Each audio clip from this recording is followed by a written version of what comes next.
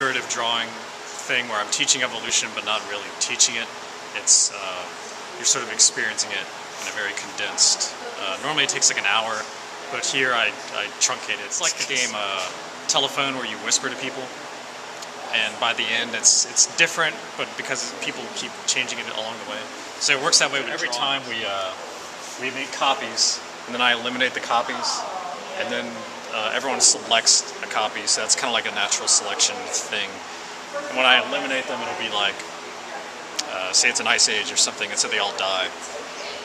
This is a little bit different because again, I speed it up a bit. So basically this would be like a family tree. So they made copies and chose this one. And they made copies and chose that So one. when you say make copies, you don't mean photocopies, you mean like they do the same flower and they draw it again? Yeah, so that you just keep drawing, but obviously the drawings aren't going to be perfect, so they're like mutations. Oh, wow. As we keep going, it keeps changing, and people get bored and they start deviating. And That is pretty cool. so from here, we went to here, and then from there, and there's an actual orchid that looks like a bee, and so that's kind of like the end result of this. So they were choosing ones Like a bumblebee?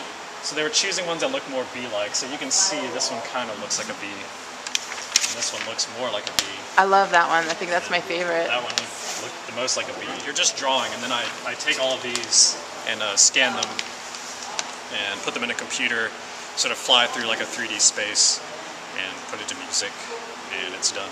Awesome.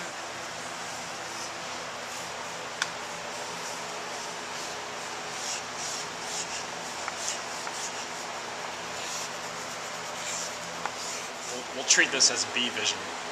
So when you look around, the colors obviously look different. And so this is kind of like what a bee would see.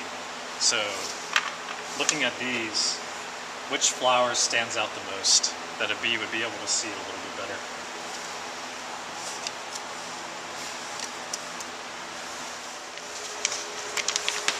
So out of these two, which one do you think stands out the most?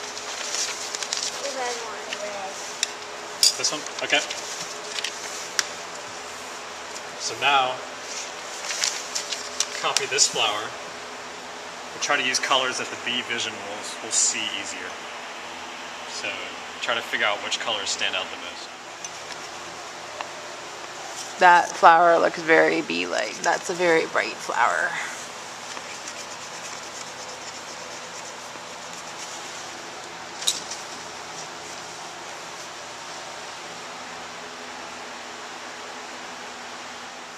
How we started with sort of a regular kind of everyday orchid, but over time we ended up with all these sort of guys. So that's how it would happen in nature too, where when we look at the flower,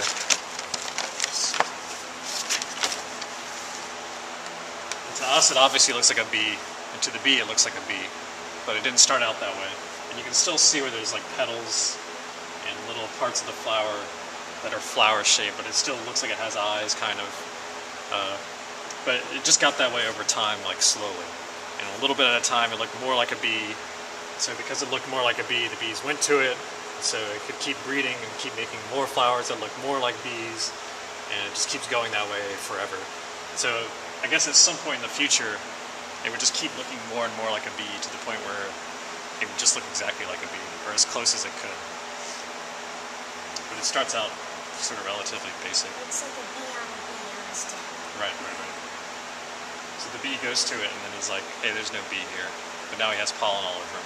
And so the flower gets what he wants, and he's happy.